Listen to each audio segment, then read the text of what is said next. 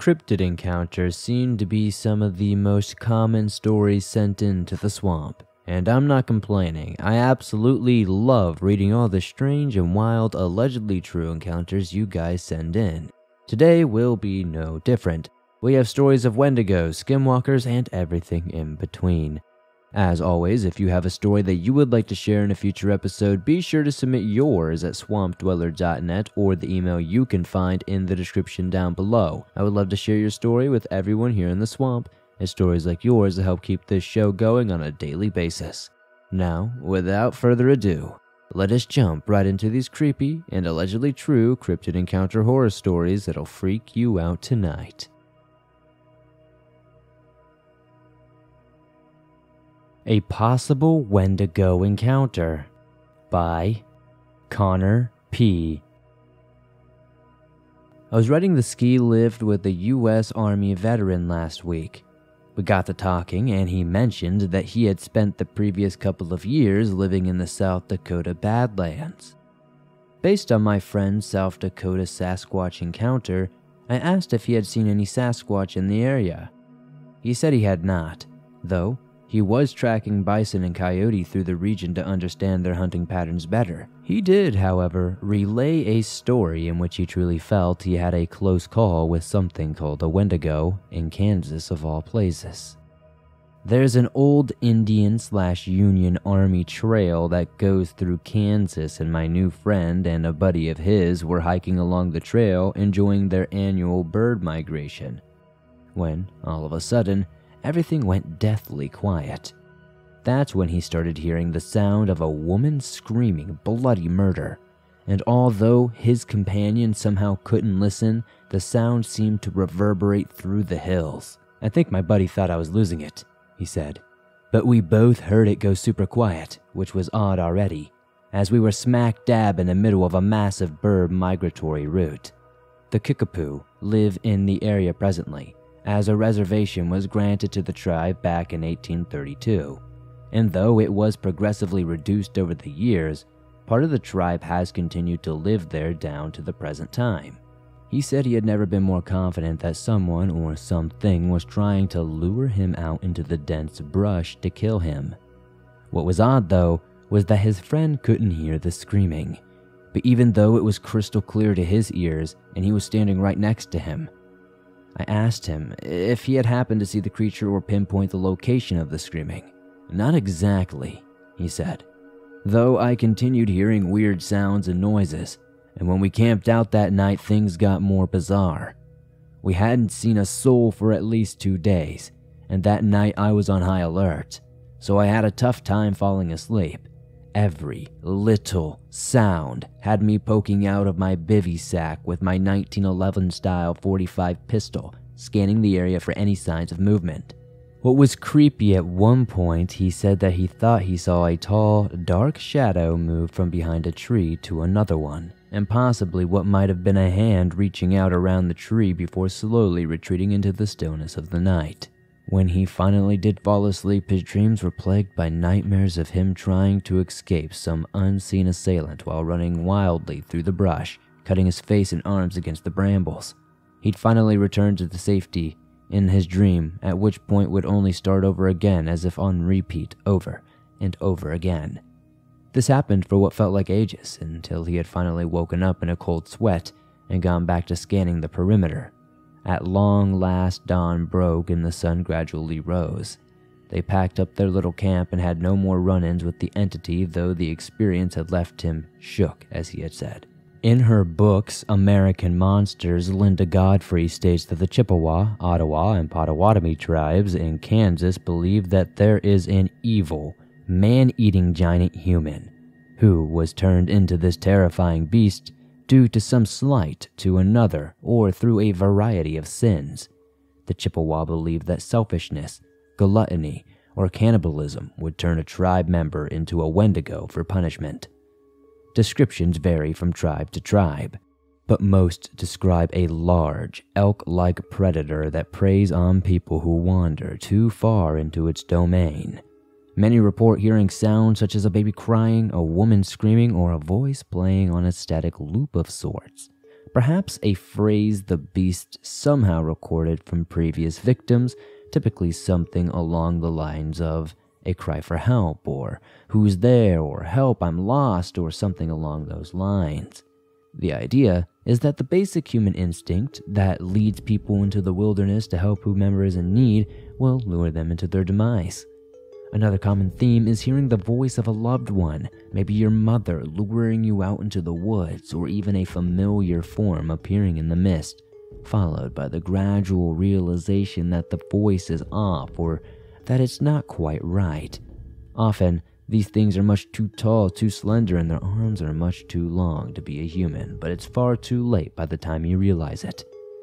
All these possibilities we discussed, while also discussing other native folklore such as deer woman and shape-shifting witches, all of which are relatively common motifs in mythology of the region. It was an interesting conversation by far, and one of the creepiest stories I think I've ever heard. And anyways, I just wanted to say thank you, Swamp Dweller, for sharing this story.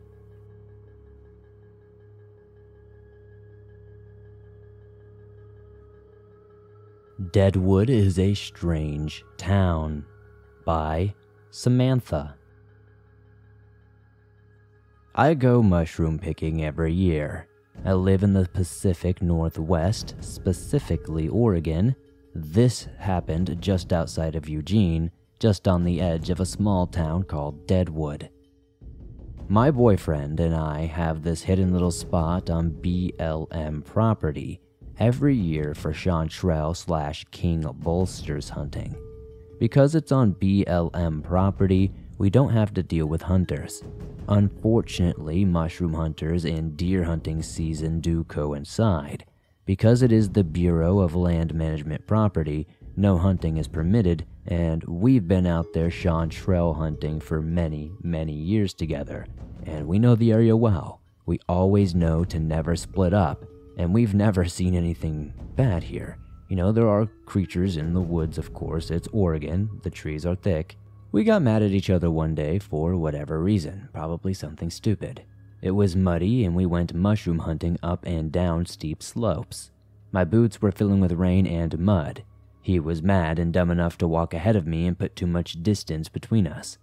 This is when I started yelling and getting no response. All of the sudden, everything went dead freaking silent. I've never heard this much silence, not even the sound of rain. It was deafening, like a loud ringing in my ears. I became aware of everything. I knew I was being watched. I quickly dug a hole and sat down. That's how my body reacted. I was so scared. I looked into the trees and there was this invisible human thing. It's hard to explain. It was above us into the trees, and it was looking straight at me. I stood still as a statue, trying not to make eye contact and waiting for this thing to go away, whatever it was. It didn't seem to be going away though. It was just sitting there, staring at me intently. After just a few minutes, but was probably no more than just a minute, my boyfriend came back, tapped me on the shoulder, and asked what I was doing and why I was shaking in the mud. I looked up at the tree and this thing was gone. I don't know what I saw. I don't know why it felt like it was warping me into my own little bubble, but I was absolutely shook to the core. I told him, I don't know what I told him, honestly. I just told him I had a panic attack from the argument, and we just tried to walk down the hill calmly, but I've never been able to explain what that was. It almost looked human, but it was like invisible, but not quite invisible, if you get what I mean. I could see almost through it, but I could see like the outline of its body. Its eyes, though, they were so demonic.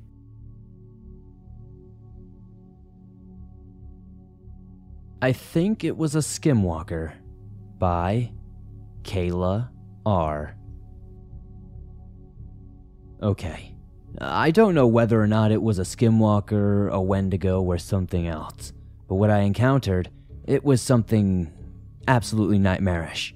This happened shortly after my mom passed away on March 22nd of 2021. A week or so after her passing, I was outside at night, walking the length of the driveway for some exercise, when I heard what sounded like my mom's voice coming from the very tall grass. I knew it couldn't be my mom, clearly, so I shakily walked back to the house, entered, and locked the door. Roughly about a month later, I was sitting in the lawn chair outside at night to relax. I remember I was pretty close to falling asleep when a shadow covered me. I opened my eyes to see what looked like a deer standing just behind my lawn chair looking down at me. I remember seeing its eyes. They were wrong though, like they were almost glowing white, and there was this overwhelming smell of rotten flesh, like when you come across a fresh carcass that's been sitting in the sun for a day or two. It was absolutely putrid and made me want to retch instantly. I remember slowly standing, turning to face the thing, and slowly backing away from it as it stared down at me with this death glare, like it hated me. Finally, when I was just a foot from the front steps, the thing turned and began to walk away back towards the tree line. I turned and ran to the stairs, only to hear an ear-piercing scream seconds after. I looked back and this thing ran at me on its hind legs. I got the door open, got inside, and locked it immediately. I heard another scream and listened to my mom's voice begging to be let in. But I have a dog, and he went nuts trying to attack the door. Since then, I only go outside when it's daytime and to let my dog use the bathroom. I haven't seen that thing since. I carry a 7-inch blade dagger with me every time I go outside at night now. I know it might not be much, but it makes me feel a little bit more secure. Possible Encounter with Something Unearthly by Schnizzzle. I was tree planting near Smithers, British Columbia, about an hour and a half into the mountains on dirt roads. I tried my best just to forget this incident ever occurred, but I could not find any way to rationalize what happened. I don't really care who believes me, but this happened and I will stick to my guns on that. It was almost midnight and I was trying to sleep in my tent. My tent was near many dead trees that would creak when the wind picked up, loud and distinct sounds. Now on this particular night, it was dead silent and still. I started to hear sticks cracking and slow footsteps starting to get closer over about a 15-minute span. Finally, it was loud enough that I was sure a bear was approaching my tent. It got so close that it had to be no further than 15 feet from me. It was cracking sticks and padding around the forest floor. I decided to yell out very loudly. I was answered with nothing but absolute deafening silence, which was creepier than hearing anything back at all. There was no sound of the creature fleeing or doing anything. I sat in silence, too scared to move, trying to rationalize to no conclusion. Then about 20 minutes of dead silence later, I heard the eeriest, unnatural, and most unexplainable noise. It was the same timbre and volume and basically the same as the trees outside cracking, but instead of being a regular creak, it would start and then hold that same note and grind to a stop. It was the most unnatural droning that I've ever heard and definitely not a tree creaking. There was no hint of wind or any other trees creaking as usual. I barely slept a wink that night and the next day was tough. I just had to forget about it. I didn't even make the connection that skinwalkers are known to imitate sounds like that until a few weeks ago. This happened in July of 2022. I would love to know if anybody in the swamp has had any similar experiences.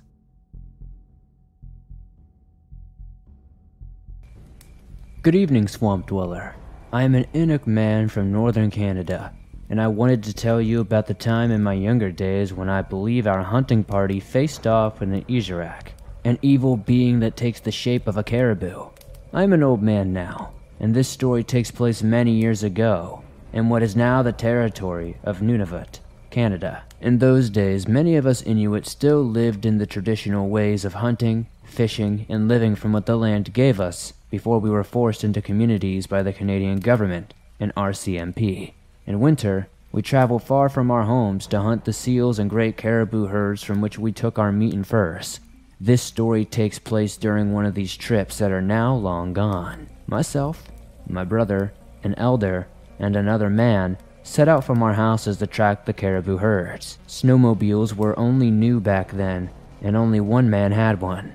The rest of us traveled by dog sled. We had enough supplies for 2 weeks loaded on our sleds, as well as several hunting spears and 3 World War II era rifles. This was in the late 1960s, so they were plentiful in those times. After a 3-day long trip, We managed to track the herd and made our snow houses for the night. As the sun came up the next morning, we set up our rifles on a ridge overlooking the herd, and not long after my brother spied a beautiful fat male among the others.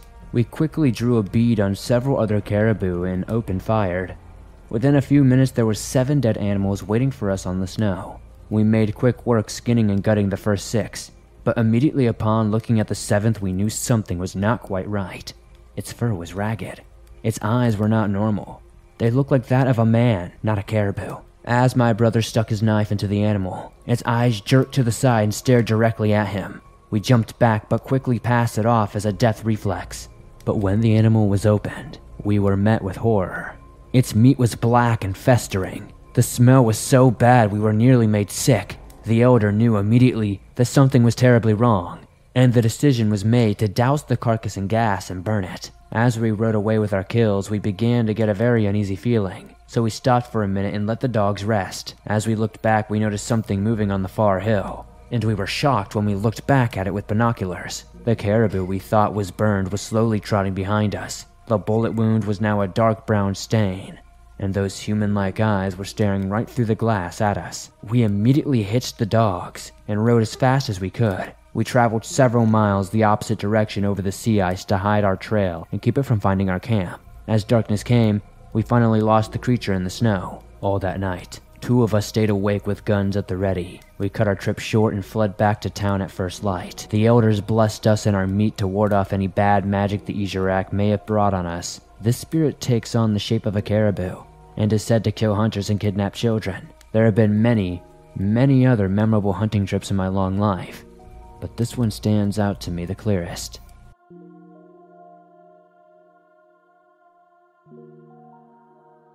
This was a few years ago, and I have not done much of any research on it until very recently. My family and I had gone up to my grandparents' house. They have about 10 acres of land and only used about 1 to 1.5 acres for the house and yard. They had a large, dense pine forest all around the area of their house, except for the road that led into their house. They had cut down some trees to make 4-wheeler paths that we could ride on when we went up there. One day my sister and I were riding out on the paths on some of my grandparents' 4-wheelers. For whatever reason, it slips my mind, but I think it was to get a drink, but I do not entirely remember. My sister went inside. I thought nothing of it and kept riding the 4-wheeler I was on. Well, probably about 3 minutes or so later, I was driving past a dense patch of the forest. Over the 4-wheeler engine, I heard a loud growl. I heard it clearly to my left in the patch of forest. Thinking it was just a coyote, I looked over towards where the growl had come from. I didn't see any coyote. You know that feeling you get when you investigate a forest at night and you get scared something will stare back at you? Well, this happened to me in the middle of the day. What I was looking at still haunts me to this day.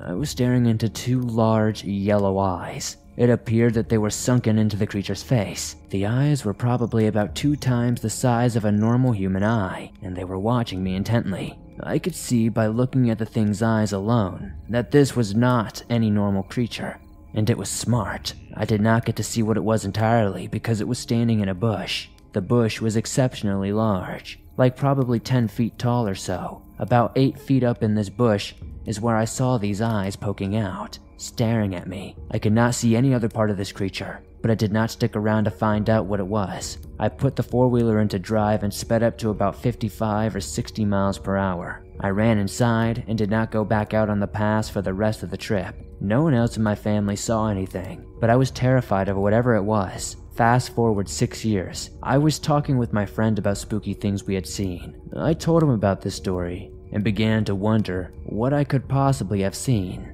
I did a lot of research on what large predatory animals live up there. It is northern Idaho if you do not believe me and want to go check. After a little bit of digging, I found that no animals were about 8 feet tall. I did not believe it because I was skeptical of anything that was paranormal. I checked again and again, and because I could not find anything, and I did not want to believe that it was something that had never been captured before or proven to exist, I just tried to push it out of my mind. The largest wolf ever found has only been about 6 feet tall when standing on its hind legs.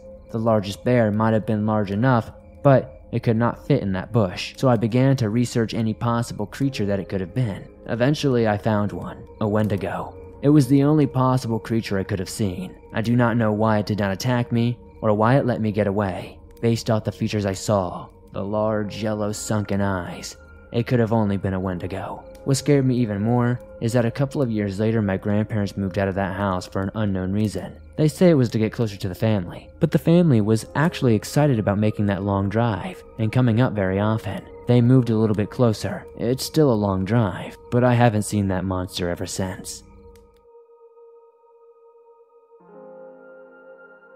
This incident was the most terrifying experience of my life. This happened in the fall of 1982 in Baxter State Park, Maine. I live in Manchester, New Hampshire at the time, and desperately wanted to get one last camping trip in before the weather changed.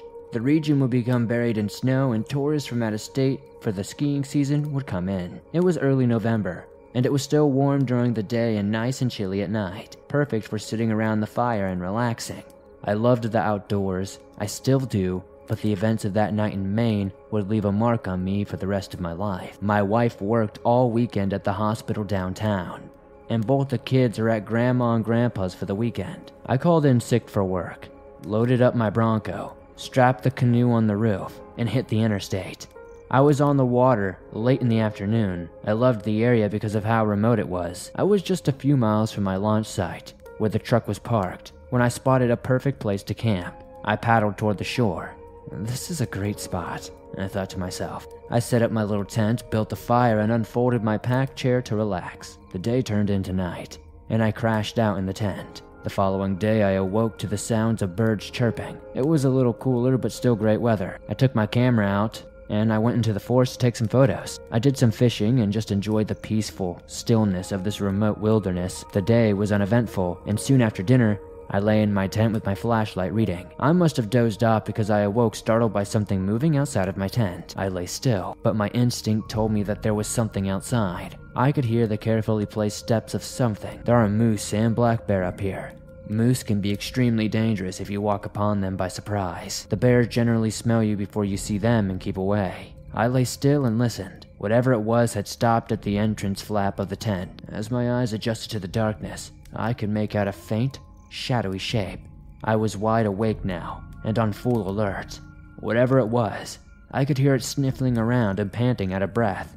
I slowly began to unzip the tent when it ran off.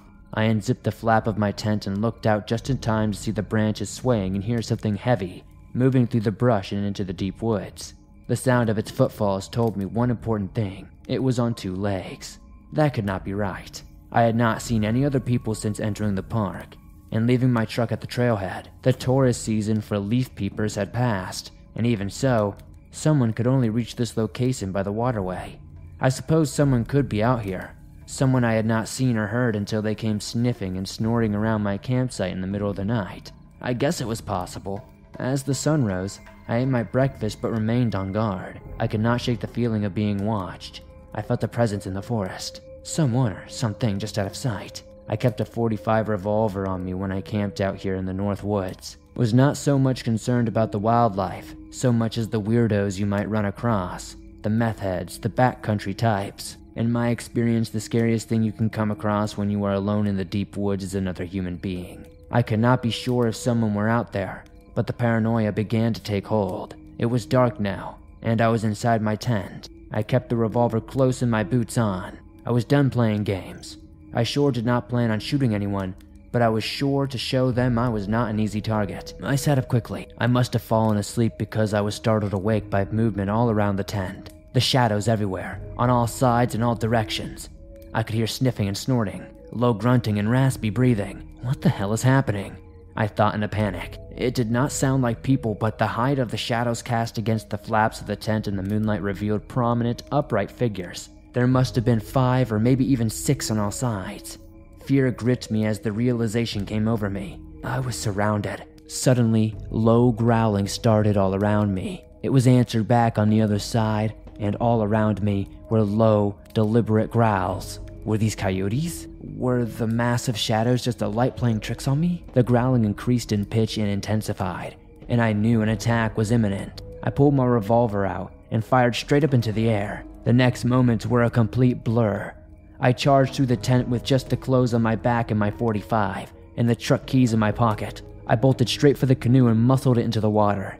I jumped in and began paddling. I never looked back until I got far enough from the shore. I should have never looked back. There they were, standing completely still on the riverbank, their bodies crouched down, with heads low, eyes reflecting in the moonlight. They looked like giant coyotes or maybe even wolves. 6 in total. I was transfixed by what I was seeing. I had never seen a coyote this large, this massive. As I sat in the safety of my little canoe studying these creatures, they did something I'll never forget. They began to stand up on their hind legs. Each one would slowly raise on 2 legs. I could not believe what I was seeing. They all stood like men. These things, these creatures, had almost ambushed me as their prey. I turned and furiously paddled as howling rang out behind me.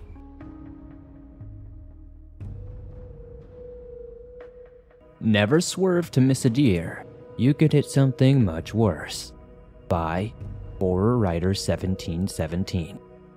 It was one of those days. The fog hovered like a curtain waiting to rise on a show. Being called into work on only 3 hours of sleep was terrible. Driving through thick fog, I can feel the car holding back, making for an exciting morning. Maybe listening to Metallica's All Nightmare Long at 3 a.m. wasn't the best choice. It started with the floating legs. As I drove, I saw a pair of blue jeans standing alongside of the road. Just the legs, though. It was like someone had stood half a dummy beside the road to freak people out. As I came closer, I could see a black hoodie on top of them in a vaguely human form. The head turned towards me and I could see nothing inside the hoodie. A chill went up my spine as my foot went down on the accelerator. I was so freaked out that I never saw the deer running straight toward me. It wasn't until it was right beside my car that I noticed it. It startled me so badly that I swerved to miss it and ended up on a side of the road that I'd never driven on or ever seen before. I hadn't gone far before I calmed down and realized I must have made a wrong turn in my franticness. Finally, I stopped in front of a sign that mesmerized me. It was once a standard road sign that had a deer crossing on it, with the silhouette of a buck leaping in the air. However, this one had been modified by a talented artist. The painted additions made the deer enormous, more significant than a moose. It also had a mouthful of shark-like teeth, a spiked tail, and glowing red eyes. The sight of this fanciful creature should have made me laugh, but after the morning I'd already had, it chilled me to the bone. I immediately did a 3-point turn and floored it out of there. I maybe made it 100 yards. My front tire, which wasn't in the most excellent shape, gave in to the stress and had a catastrophic blowout. This plus my speed sent me careening off the road and into a deep ravine. At least that's where I woke up, in a deep ravine. I willed my blurry eyes to clear and was immediately sorry I had. Every window was shattered. Tree limbs shot in this way and that all through the car's interior. It looked like the love child of an Ent and a Buick. My seatbelt held me firm and the deflated airbag lay before me. I leaned forward and was rewarded twice. The first is pain. My chest and arms felt like they were on fire. The second was the realization that I wasn't on the ground. The car creaked and groaned when I moved. I could not see how far it was to the bottom though, because of the same fog that got me into this entire predicament. Okay, this isn't good. I can't even hope for help. No one would ever see me down here. I did some physical assessments to keep me calm, staring at the feet. Toes wiggle, that's good. Right leg bends, left leg. Oh my god. I'm going to call feeling like I've been stabbed by 1,000 knives bad. I leaned forward just enough to see my leg. My pants were covered in blood. Tried to reach the wound, but stopped when the branch made a cracking sound. Okay, we'll come back to that. Moving on, my lower abdomen seems okay, my ribs feel like they're the main course at a barbecue, and my arms shoot daggers whenever I move them. The most disturbing part is the lack of blood on my shirt.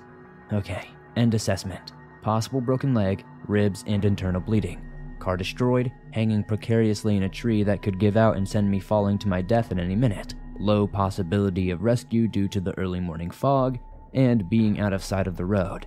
So essentially, I'm dead. The worst part of all of this was alone with my thoughts, knowing that death was on its way and there was nothing I could do about it.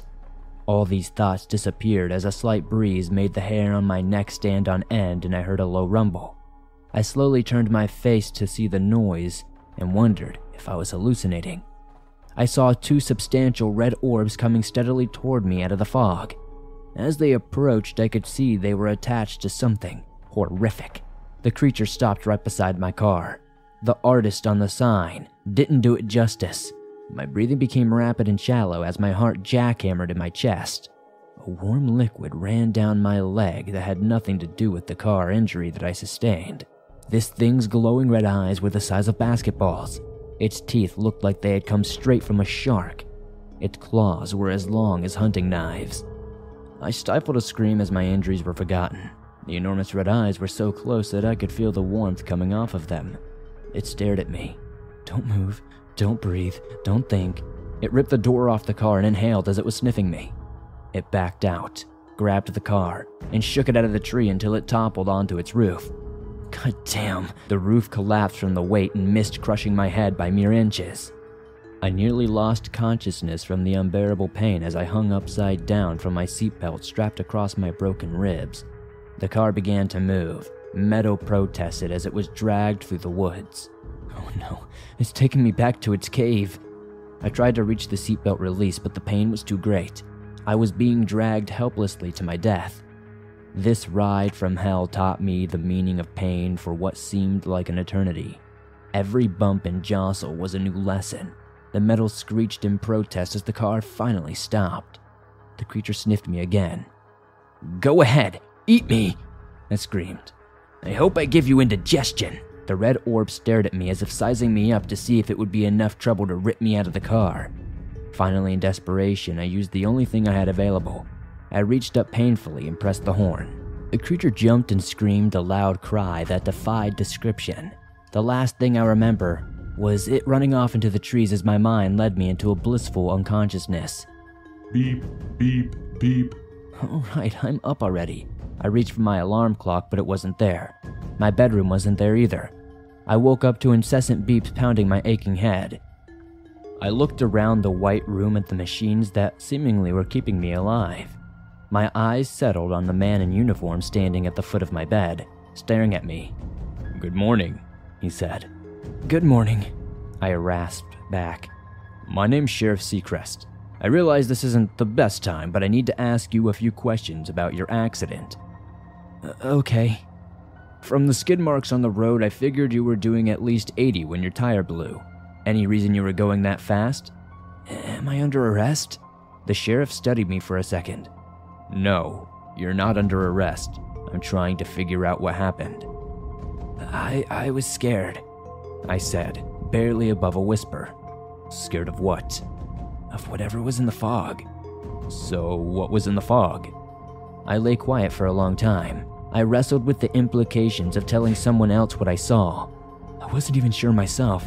My imagination. The sheriff seemed a little disappointed. So how did you get your car out of the tree, dragged 100 yards and set on the side of a road? I don't know, Sheriff.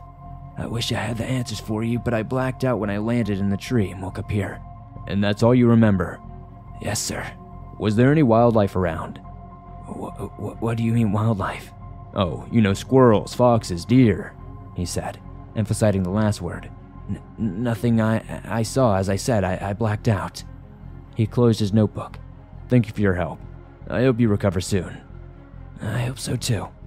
The sheriff started toward the door, stopped, turned back, and looked me in the eyes as if he desperately wanted to say something, faltered, and said, You're fortunate to be alive.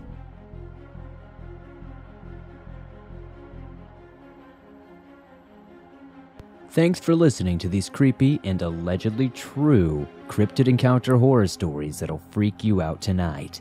If you enjoyed these stories, be sure to elbow that like button in the face as it helps me out a ton. The more likes this episode gets, the more YouTube promotes it to fresh new eyes, and that helps the swamp grow its ever-expanding waters.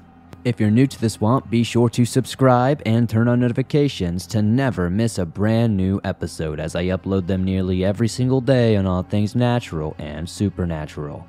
If you have a story that you would like to share in a future episode, whether it's an allegedly true encounter with something in the woods, maybe a cryptid encounter, maybe some sort of crazy strange guy tried to steal your cookies while you were camping, I'd love to know. Be sure to send it in at swampdweller.net or the email you can find in the description. You can also go to reddit/thedarkswamp and you can also submit it there. I'd love to know what story was your favorite tonight. Be sure to comment them down below in the comments so I can pick better stories in the future. If you made it all the way to the end, be sure to comment today's code word, which is slithering anaconda. Be sure to comment that down below in a funny manner to confuse anybody. The funniest one will get pinned on the top of the comments. Thank you guys, as always, for supporting the swamp the way you do. I couldn't do this on a daily basis without you guys. Be sure to join me on Twitter, Facebook, Instagram, and all that cool stuff, and I'll see you all soon with another creepy episode.